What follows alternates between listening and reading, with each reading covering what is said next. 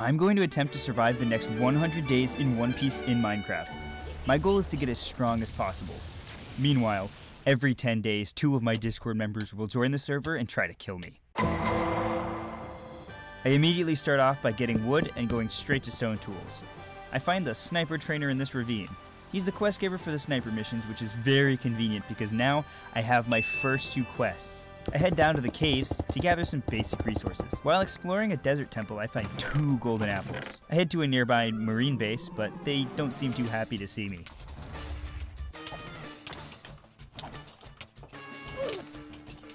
With several angry marine captains, I'm not able to last long. However, I do manage to get the Senriku, a powerful sniper weapon especially for this early on. In a nearby village, I borrow some food from the locals. I end off day 1 by committing war crimes against all living things because I need their drops for my quests. I set up a base in the walls of this cliff. It's not exactly luxury, but it'll keep me and my items safe from the bandits of this world.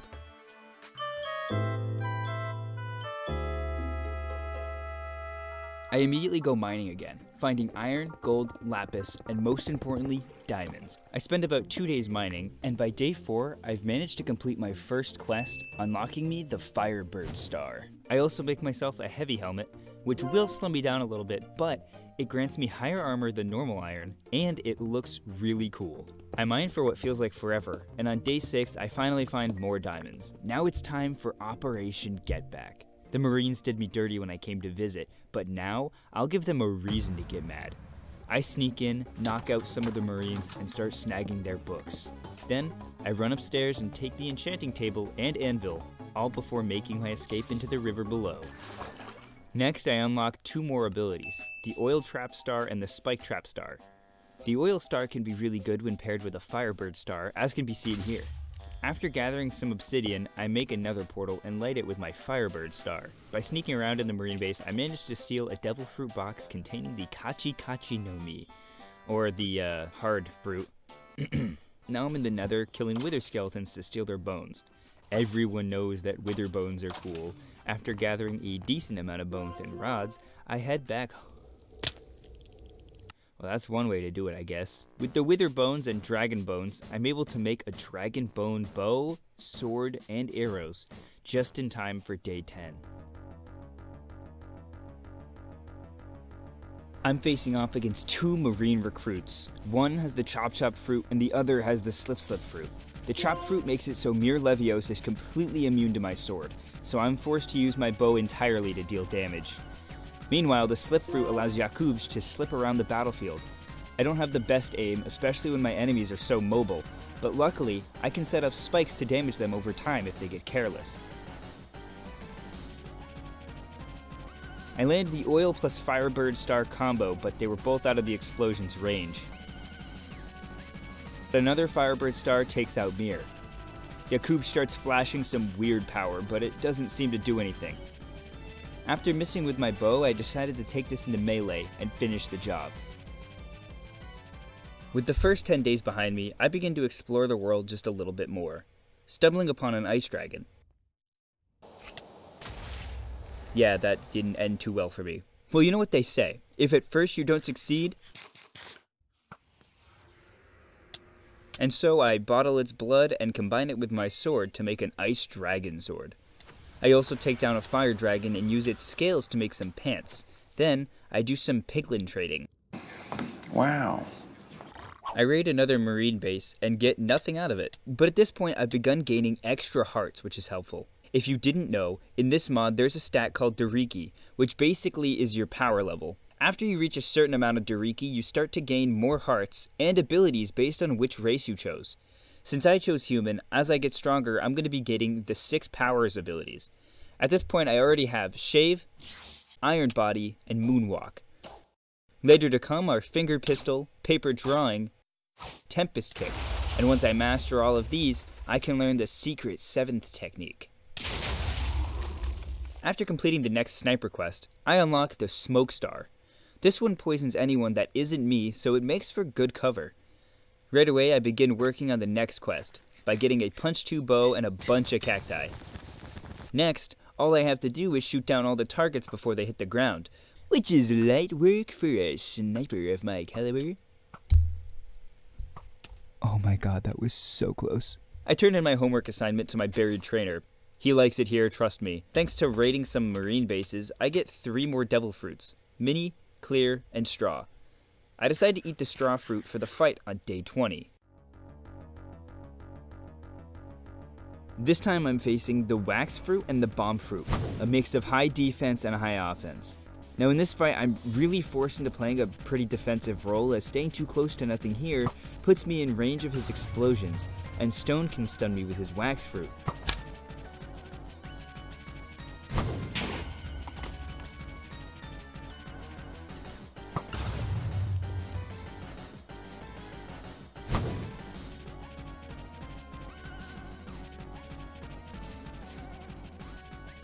In the end, these 2 Marines are just too tough, and they end up capturing me. On day 21, I wake up in a prison cell. My devil fruit power is gone. It seems I can only use a devil fruit within these 10-day windows before they disappear. There goes my plan to just find an OP devil fruit and use it the whole way through. Later, I hear a ruckus in the upper floors of the base, and I don't know who this is, but he seems to be helping me. We escape the Marine base and I make my way back home. This man is Noon, one of the most infamous pirates alive. Over the next couple days, he teaches me the basics of hockey, but explains that I'm not quite yet strong enough to use it. He leaves, and I continue once again, but for some reason there's now a magical dome around my base. Since the Marines captured me, they took all the stuff I had with me. Luckily, I left my new Ice Dragon sword behind, but now I'll have to get new armor and a new bow. On day 23, I go into a nearby swamp to get slime balls so I can make leads, so I can make sails, so I can make a spruce galley. And oh wow, is it worth it. Look at how much faster I can travel now. I spend up until day 30 on my boat and raiding marine bases. And I end up with 1 more devil fruit, the door fruit, which I actually end up using for the fight on day 30. I'm faced up against the spring fruit and the string fruit. These Marines are practically on my front door. This has become a battle for my base. I begin my stealth operation, slowly sneaking my way through the Marine base, making my way closer and closer to the enemy. And when the time is right, I use air door to hide. Now they know I'm nearby, but are unsure as to exactly where. They meet up to strategize, but this is when I strike. I miss my initial attack, so I cover the area with smoke to give me cover. They decide to attack me from below, and caught in a dragon twister, I have to run for now. Once again, they don't know where I am, but I know where they are. I land my new attack, Cactus Star, which damages them over time. Caught in another dragon twister, I run up the stairs. I hit one of them with the Firebird Star, and escape the building in the confusion. So I take this opportunity to turn this into a 1v1. I catch the string user off guard, but that doesn't last long. He hits me hard with an overheat. I try to force the fight heavily towards melee, taking advantage of my Ice Dragon sword. He puts up a web shield and I shoot him right through one of the holes. He tries to escape and meet up with his ally, but I quickly follow. I cannot let this opportunity elude me.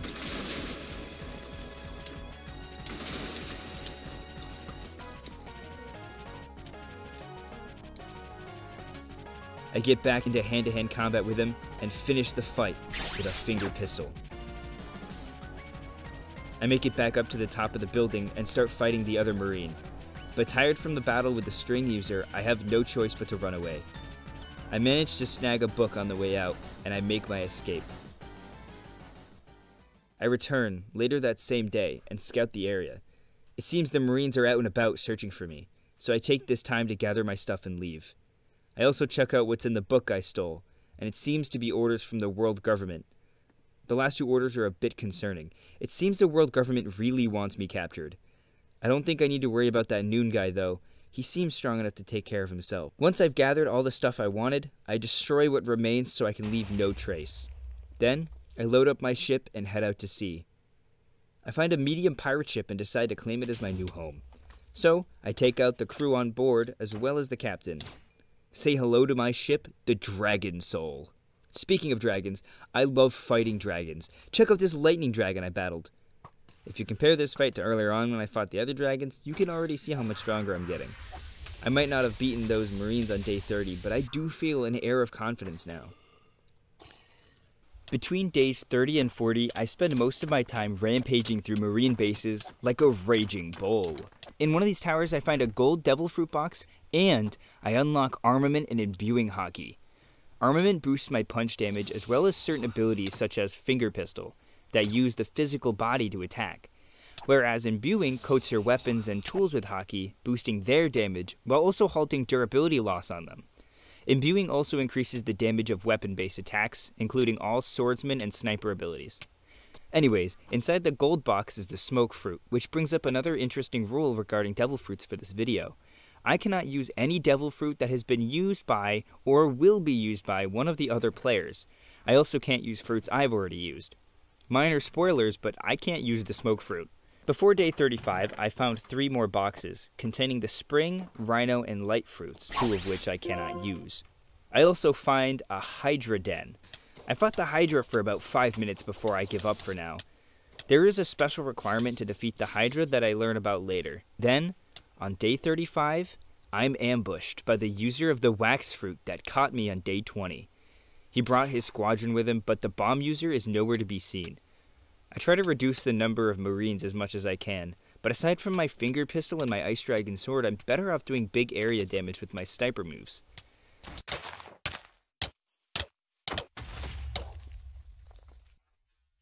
In the end, he actually gets taken out by a random pirate that just was passing by. On the ground, I find a wanted poster with my face saying that I'm worth 67,000 belly if I'm captured. Tired from the fight, I seek a place to rest. Up on the hill nearby is a small dojo. I walk in and the dojo master inside says, "Bruv, you call that using a sword? You just swing that around like a Neanderthal." Realizing this guy just insulted me and then said he'd help me, I decide to accept his training, and I spend the next few days with him. I learn 2 sword techniques, Lion Song and Flying Dragon Blaze. The new sword techniques make fighting just a little bit easier for me, and I use them to take on a marine base, easily taking out a captain. Getting a gold box, then using a Lion Song to wipe out a huge pile of marines. And wow, this attack is great at doing this. In this base, I also find an iron box. The 2 fruits end up being the string and bomb fruits, which I cannot use. And with that, we've reached day 40. One marine using the slow fruit rides in on another marine using the bison fruit. Little do they realize they were followed by a fire dragon. Startled, they run towards me, but being the master dragon slayer that I am, I run in with 0 hesitation to slay the beast.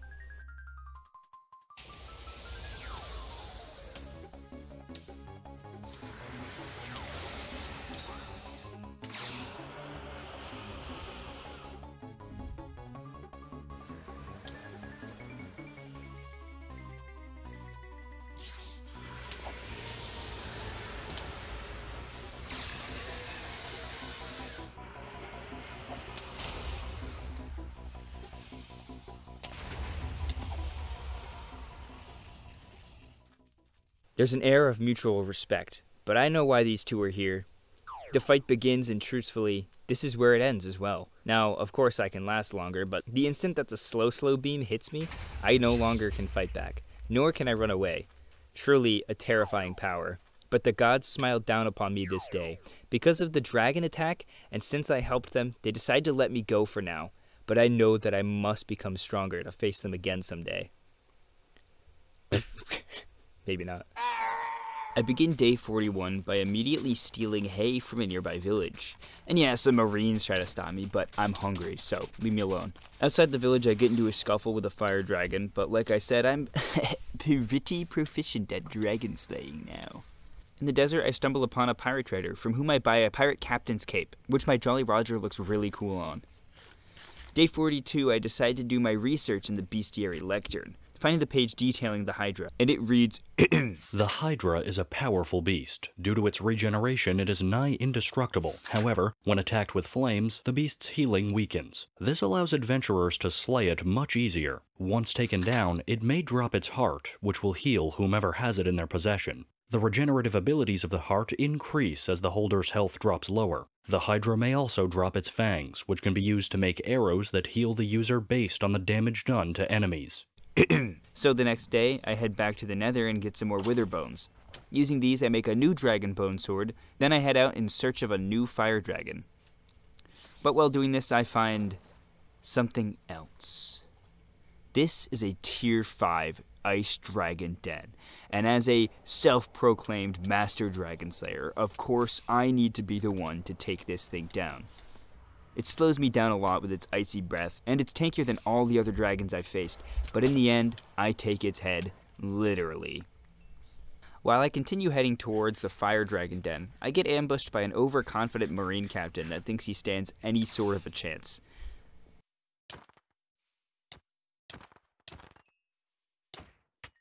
I finally reach my destination, but there's no dragon here, so I follow a nearby trail of fire, and oh, look who I found.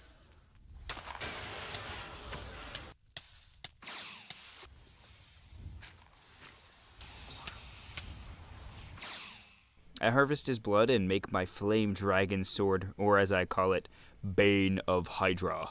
I return to the Hydra den, and although I'm dealing good damage and it's not regenerating, I don't... Okay. Anyways, I realize that the Hydra can just hop in the water and make my flame sword completely useless, so as you can see, I begin building a bit of an overpass over the river. But the Hydra got distracted and moved further away from my overpass, so I just chased after it, hoping I could get it on dry land.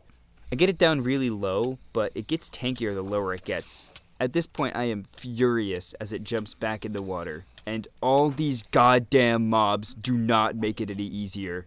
I push it into the woods and start going gorilla mode on it, and I think once you get into like 6 HP, you have to deal a certain amount of damage to chop off each individual head. But either way, I get it done, claiming 4 Hydra teeth. Yay. On day 45, I'm raiding a marine base. While staring out of the hole I tore in the wall, I see 2 familiar faces. The bomb fruit user, Nothing Here, and the spring fruit user, my brother, BoxDeity. Both of them come here seeking to take my head, as revenge for their fellow marines that I have taken out. 2 men that have beaten me in the past. I leap right in their faces, as I declare that this fight will be different. I swear to never lose again.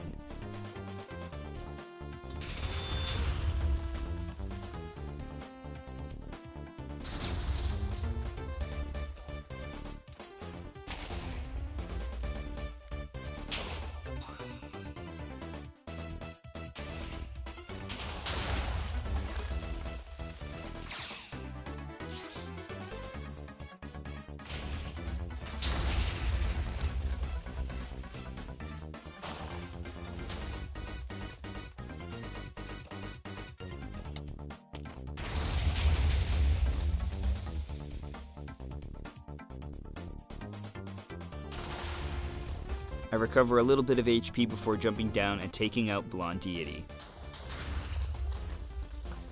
Rest in peace. I stare down Nothing Here, willing to let him go. He sees nothing but revenge.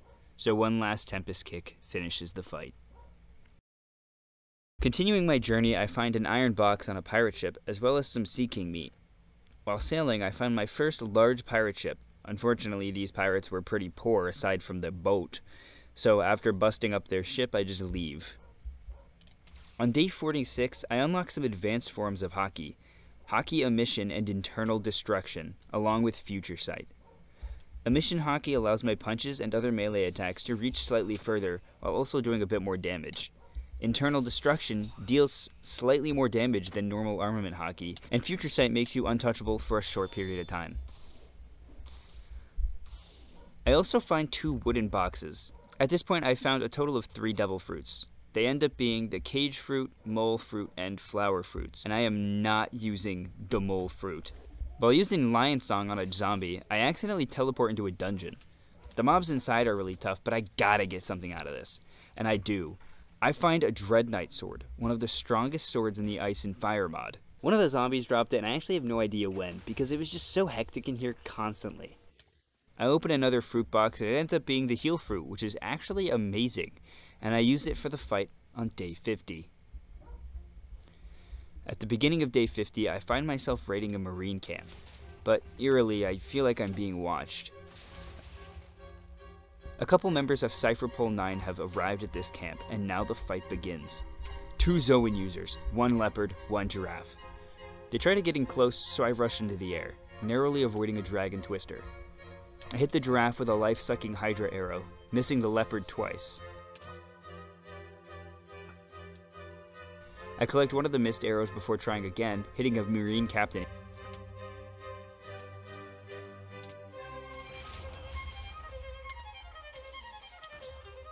I hit the giraffe with a Tempest kick and start trying to take out the marines that are helping them.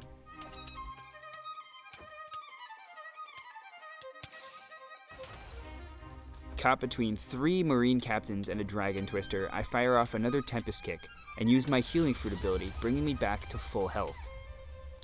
I start melee attacking the giraffe, but the countless marines keep getting in my way. I use Lion Song into the air, damaging the marines in the process. I spread oil on the ground near the group of captains, then I jump into the air and shoot a Firebird Star at the oil. But at the last second, the giraffe does something to remove the oil. In the end, I take out the 2 CP9 agents together with a single Lion Song. After taking out the remaining marines, my journey resumes. At this point in the video, my goal between every fight has changed. For the rest of these fights, I'm desperately going to need a good Devil Fruit, or else I won't stand a chance. So, I spend almost all of my extra time raiding marine bases and ships for boxes.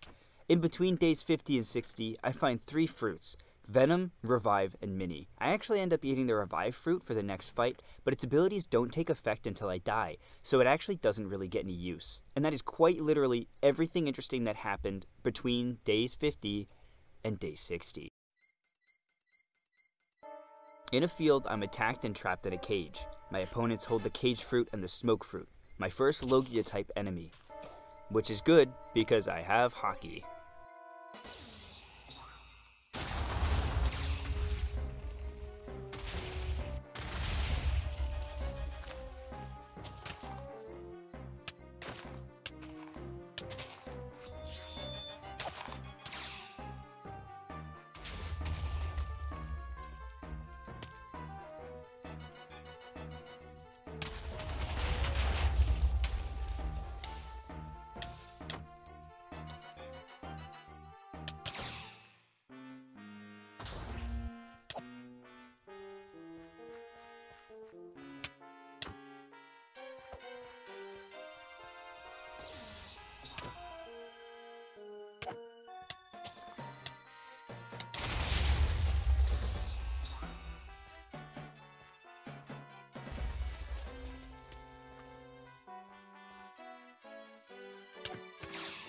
The intensity of the fight allows me to unlock my ultimate 6 powers technique, 6 King Gun.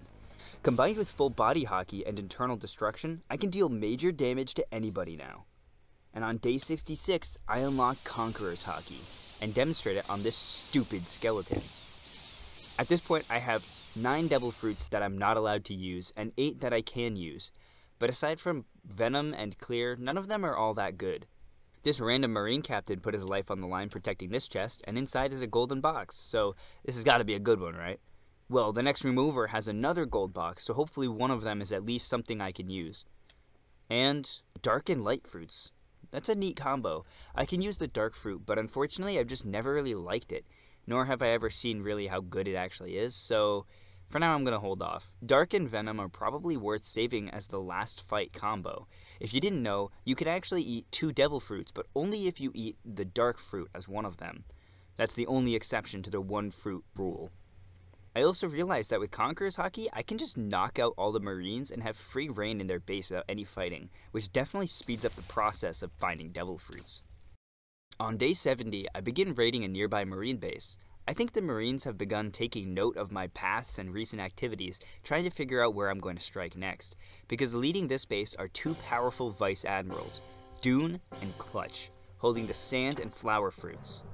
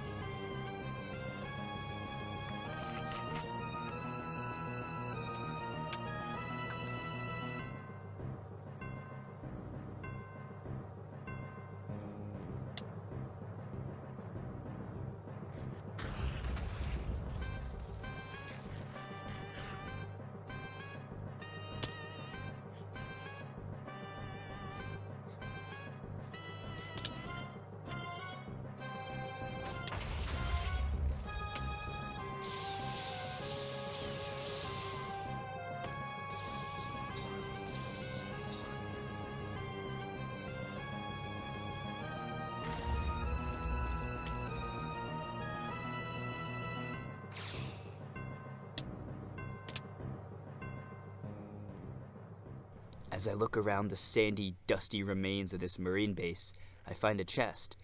Inside is another golden box. But don't worry, it's just another one I can't use. I take out a fire dragon for the reason of because why not, before making a new door for these nice marines.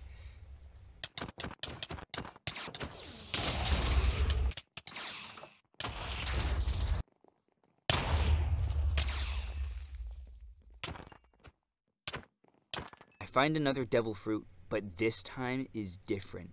This time, I find the roar fruit. This is a powerful and extremely underrated devil fruit. Allow me to demonstrate. Ability 1, nothing too crazy, just a nice beam of kaboom. Ability 2 can wipe out an entire marine base. And just like that, I got the devil fruit I'm going to use for day 90 as well. The pterodon fruit is amazing and pretty much just what I needed. And so days 70 through 80 are spent doing my usual for fun activities. War crimes, terrorism, extortion, torture, and tax evasion. I like to call them the Big Five. These are all the devil fruits I obtained in those days. And finally, I unlock Conqueror's Hockey Infusion. This is pretty much the best ability in the game, as most attacks get a huge buff when it's activated.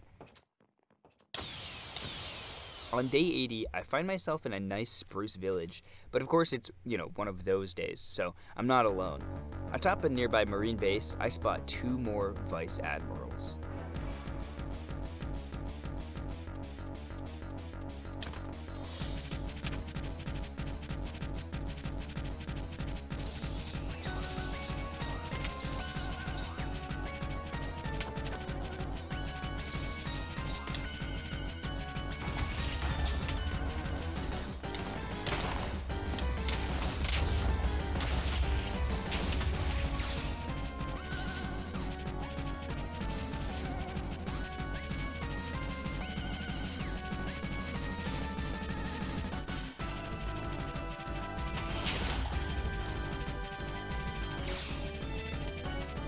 In the middle of the fight, we get interrupted by one of the 7 warlords of the seas. He seems to be joining their side, but it's really weird because it seems like he's helping me in some parts. I'm not too sure.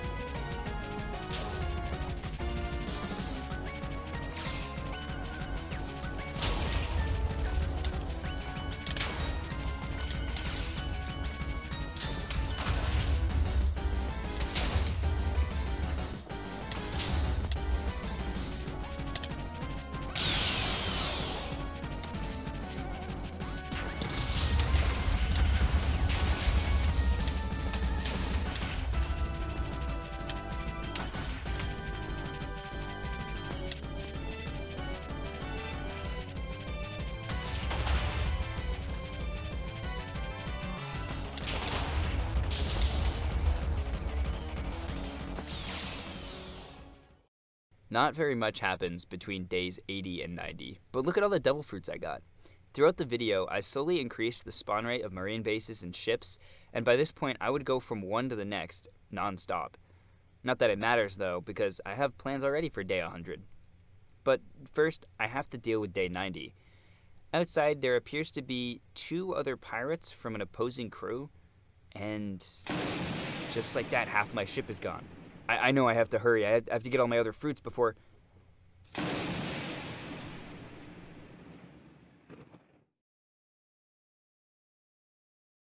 Somehow, by a miracle, I wash up on the shore. I see my enemies, and now I seek revenge.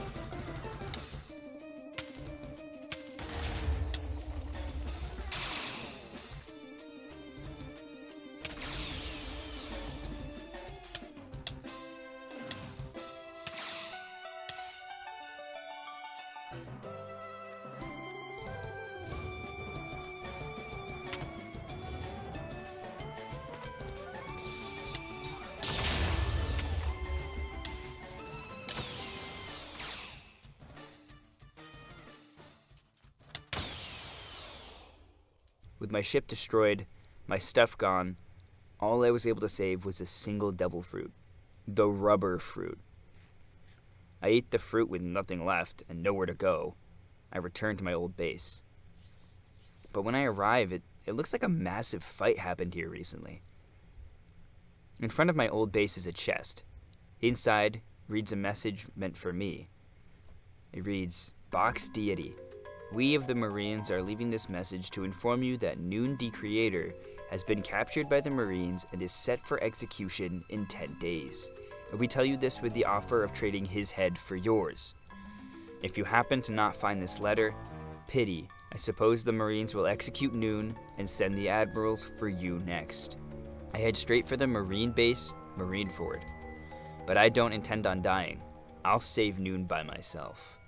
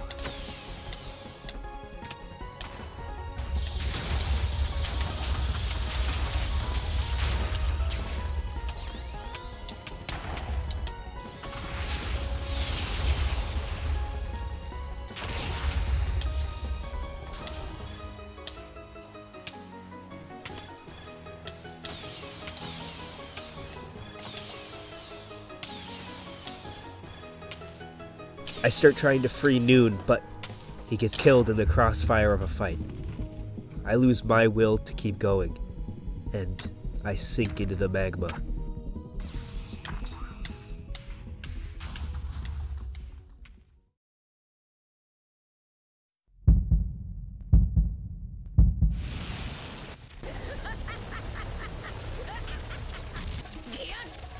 Team set!